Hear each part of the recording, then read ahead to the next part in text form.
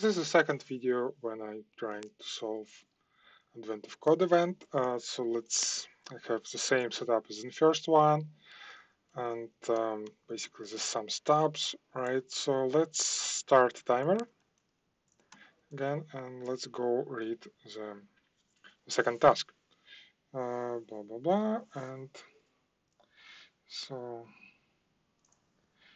you can scan the likely candidate box, again counting the number that have an ID containing exactly 2 of any letter, and then separately counting those with exactly 3 of any letter. You can multiply those two counts together to get a checksum and compare it to what your device predicts. For example, if you see the following box IDs, A, B, C, D, E, F contains no letters that are exactly 2 or 3 times. B, C contains 2A and 3B, so it counts for both. Contains 2B, but no letter appears exactly 3 times. It's 3C. Of this box, I guess 4 of them contain a letter which appears exactly twice, and 3 of them contain a letter which appears exactly 3 times. Multiplying those together produces a checksum of 4 by 3. What is checksum for your list of box IDs? Okay, so basically we have a list of strings. Right, let's paste it here, and let's read it. So basically we have a list of strings, and we need to count how many appearances in strings. So basically it's, I guess there's frequencies. Basically, let's see if we pass it this. So A is 1, B is 1, C is 3, D is 1. Okay.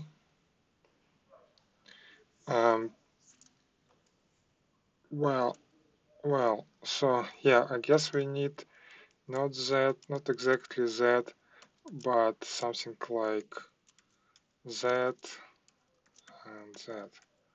Right,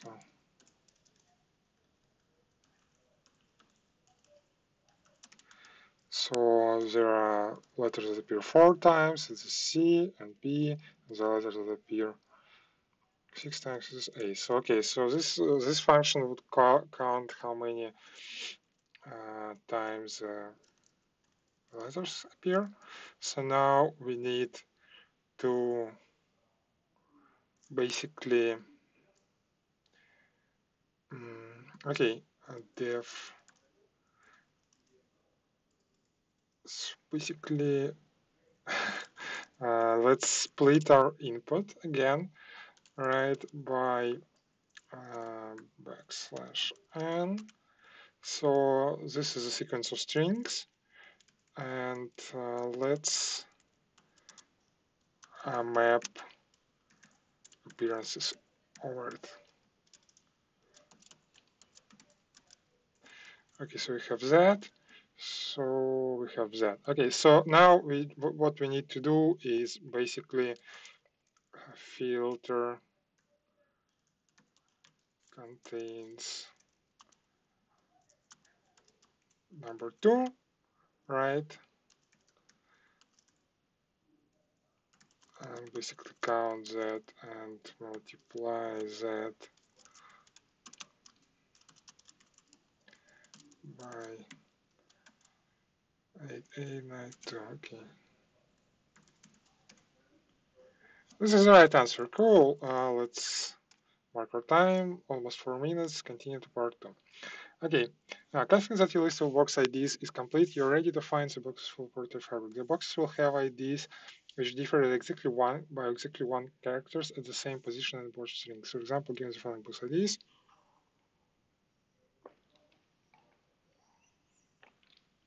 the IDs blah blah blah differ by exactly one character. The third, this must be the correct boxes.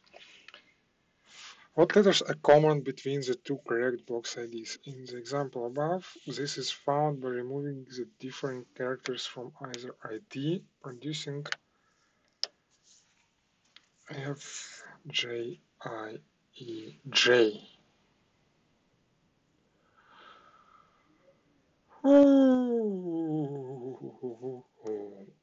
Okay.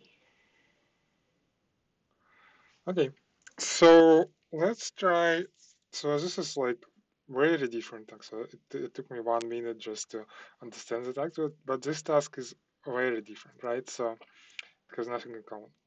What we can do though is we can count variance, like, so we take a string, for example, and return a set of all of the substring without one letter, right? So basically, how do we do that?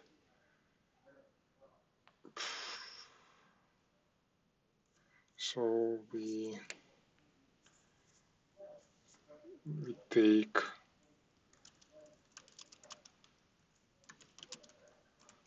that, we take range, and the function that we would apply is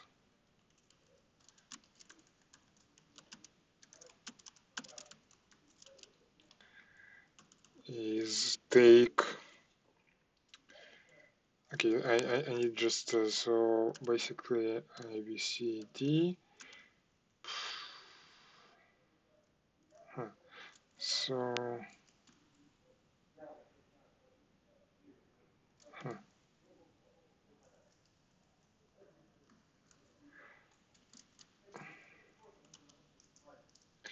Okay, return substring beginning at start, inclusive, ending, exclusive. So basically, it would be concatenation of substring from 0 to percent and substring from percent till the end, right? Let's see. Okay, subs long cannot be cast to Java string. Oh, sorry, I forgot about the string. Okay, so this is basically what we expect, but it should be something like that, I guess.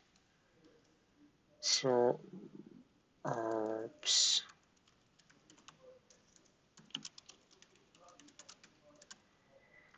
BCD, ACD, ABD, ABC. Okay, cool. So these are all variants. So, but we need them in a set, I guess, right? Or no, we don't need them in a set.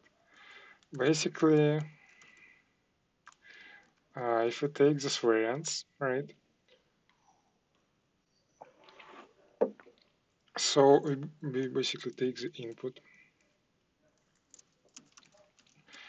then we map cat variance to it. We will have like long sequence. Then we count frequencies, call frequencies on it. So we know which sequences appear how often. And then we run filter, which will remove everything that appears exactly once, right? So basically, it will be pairs, so like that. Basically remove. Oh, filter if value is bigger than 1. Okay, so we have those substrings. Okay, this is interesting.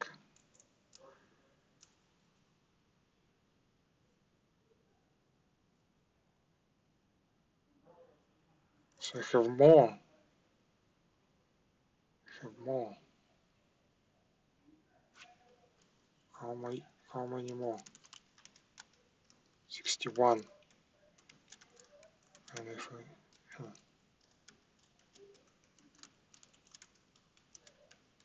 so something is not right. Either I didn't understand something. Oh, no, yeah, of course. In this solution, if I remove a first letter and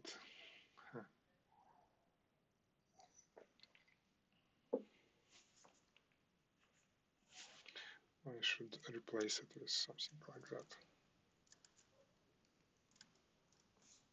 So this is the answer. Okay, how do I copy that? How do I copy that? Of course, we don't need that. Yeah, that's the right answer. Okay, let's stop. So it took me 4 minutes for the first task and basically 1 minute to understand this, and 10 minutes to the second task. Let's clean this up a little bit. So basically appearances, yes, it's fine. This is the answer to... Okay, so let's define the functions, which will be part 1 again, right? And basically we will move this into let, like that.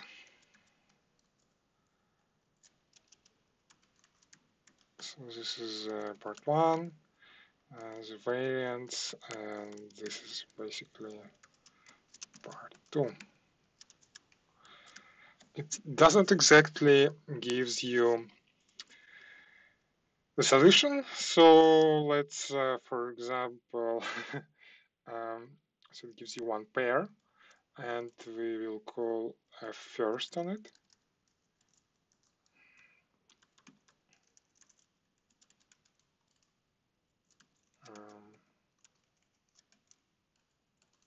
Yeah, and we also will need to replace that with, but okay, so I will need to do something like that, unfortunately, which is not very pretty, but why not? Replace, string replace, so we're basically replacing the underscore with empty string, right? Yeah. So if in case you for some reason didn't understand what I did, basically we are enumerating every possible variant of the substring where basically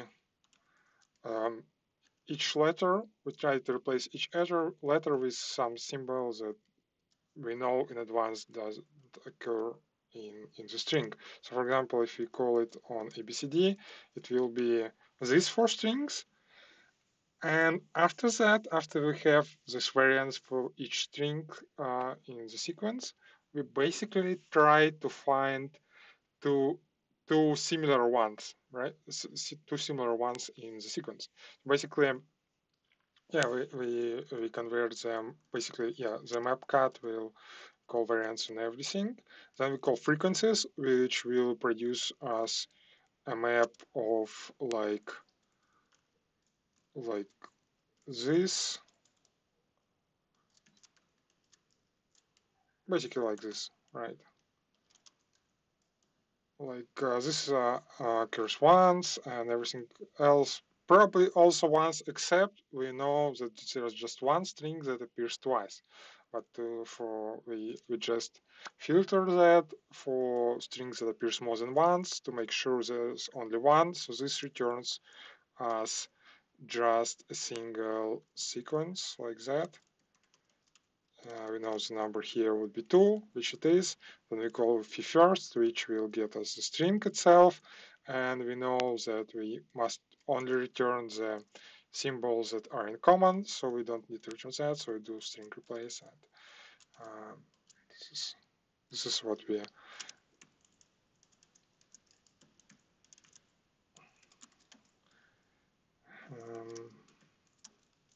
this is part 1, and this is part 2. Okay, so basically, let me just add short doc string here. Basically, what I want to say is that it converts ABC into, okay, let me use single quotes for readability here, into something like BC, then AC, and finally AB underscore. So something like that, right? And appearances basically, what does it do? It converts string like ABCA, AAA, BBC into map of, into set of, oh, it basically 3 to 1. Yeah, where 3 is the amount of how many times letter A appears, B, yeah, basically that. Okay, super. I guess that's it. That's it. Code compiles. Let's commit it to the GitHub and update its tab as well.